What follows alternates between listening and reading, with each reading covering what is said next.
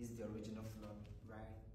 On the bricks is what our ancestors unconsciously built on.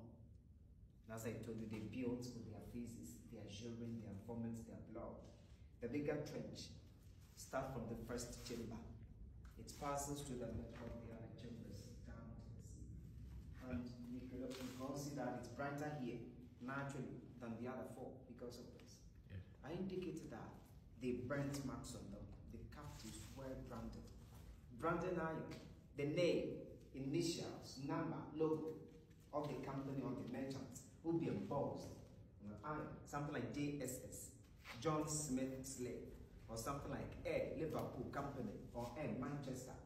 The iron will be heated, red hot. Palm oil will be applied there, the forearm, the chest, the back. Those who are seen as troublemakers, the forehead.